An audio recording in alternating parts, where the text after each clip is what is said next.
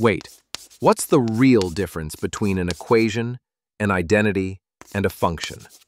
Let's crack it in just 60 seconds. An equation is like a question. It's true only for some values.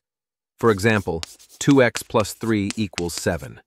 That's true only when x equals 2. So, an equation is sometimes true. An identity is a fact. It's always true, no matter what numbers you pick. Like, a plus b squared equals a squared plus 2ab plus b squared. That works for every value of a and b. An identity is always true. Now, a function isn't a question or a fact. It's a rule. It tells you how to go from input to output.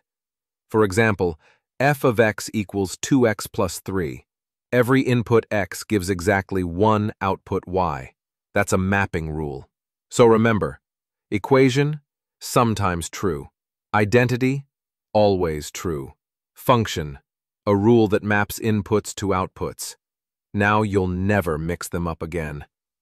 Subscribe for more math, made visual, with Dr. XYZ. Explore the what, why, and how of math.